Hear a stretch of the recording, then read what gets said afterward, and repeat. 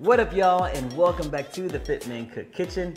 As you can see, we just cooked up an amazing seafood spread today. We just made roasted Branzino over this delicious eggplant, tomato, red pepper sauce. Oh my gosh, this is a recipe that I know that y'all are gonna run to go and make either for a Sunday or maybe even for Love Day that's coming up next month in February. But whenever you make it, it doesn't really matter because the recipe is dope. Jesse, is it dope? It's dope. It's dope, y'all. One thing I love about this recipe too is that we're actually going to prep the fish, and that's a step that people usually have the fishmonger at their local grocery store do, or you just buy it already filleted. So this will allow you to appreciate the food that you're putting into your body and have respect too for the animals that have sacrificed their lives for us to enjoy. All right, y'all. If you're ready for this amazing recipe, roll up your sleeves, then let's get started. So the first thing you want to do is prep your fish. Now when you buy it from the fish market, it's probably already going to come gutted. Grab yourself some kitchen shears or a really sharp knife and just chop right here. And if you're not comfortable doing this part, you can easily ask the butcher. So what we're going to do is you're going to take your kitchen knife, and with the sharp side, you're going to point it up. So flip it up, and you're going to take the fish and you're gonna scrape it against the scale. And you see, scales just hop out. This is what I like to do in my kitchen. Grab one of those grocery bags, you're gonna descale it that way, and you'll be able to capture a lot of the scale. And once your fish has been descaled, then we're gonna rinse this under cold water, wash out all those scales, and then begin to prep the fish and stuff it. All right, now we're gonna prep the filling for our Branzino. It doesn't take too much to season these up. So I've got a nice medley here. Rosemary, some oregano, and some fresh thyme. First, we're gonna take some garlic, mince up some garlic, add our garlic to a little mixing bowl, pour in some olive oil, drizzle, pepper, some sea salt. Take a lemon, we're gonna slice our lemon in half. We're gonna make little half moons. So before we actually stuff the Branzino, we're gonna make 3 slits in the direction of the gill. Not too deep, shouldn't feel bone at all. You're gonna take some of our lemon, gonna stuff them inside of these little slits. And you're gonna open up that Branzino pocket. We're gonna take our garlic olive oil mix and just rub it down. Same way we talked about the chicken being ashy. We don't want the fish being ashy. Gonna take some of our lemons, see how they evenly and easily fit inside that pocket.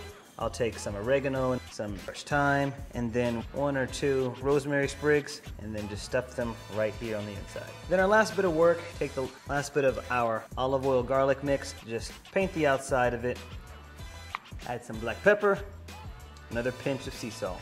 There we go. Okay. So let's set this aside and let's prepare the base for our roasting. First up, take some cherry tomatoes and we're just going to slice them in half. As a time saver, just use some canned diced tomatoes or canned whole tomatoes. Some eggplant. Once I slice these up, I'm gonna salt these and let them rest here for about 10-15 minutes and then run it under cold water to rinse off that salt. Some red bell pepper and then dice it up. And lastly, garlic and onions. Now I'm gonna grab my 5-quart Le Creuset braiser. Ooh. It's agave color, but we call this one, because she can cook, Betty Blue. You heard of Betty White? Have you heard of Betty Blue though? All right, we're gonna fire it up. We're gonna add in some olive oil, drizzle, and in go bell pepper, garlic, and onions. It even sounds different in the Le Creuset. Add in the eggplant. As the veggies are cooking, I'm gonna sprinkle in some of the FitCook land seasoning. In goes the tomato. I'm gonna elevate the flavors a little bit, add in some dry white wine. Pour this in. It's an optional ingredient. I just think it adds a lot of body, and we're just going to reduce everything in this wine.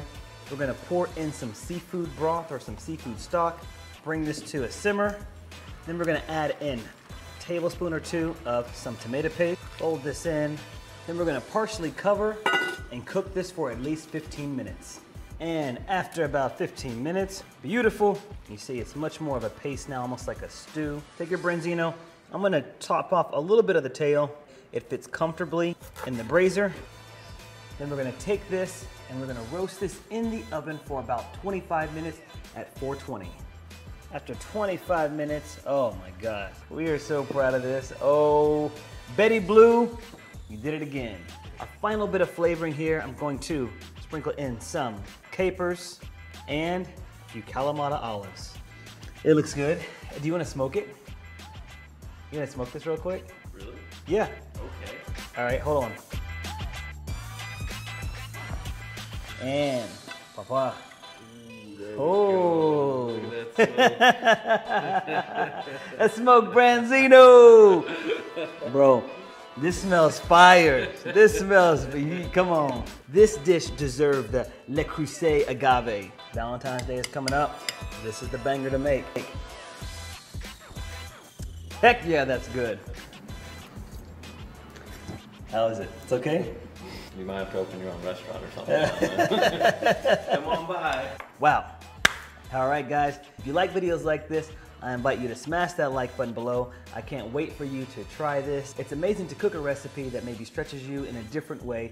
And if you've never prepped your own fish before, this would be a recipe to go ahead and do it. And before you leave, don't forget to click on that subscribe button. And remember, you have to click on the bell. You gotta ring it, ding, ding, ding, so that you can be notified every time we post hot new content here in the FitMenCook kitchen.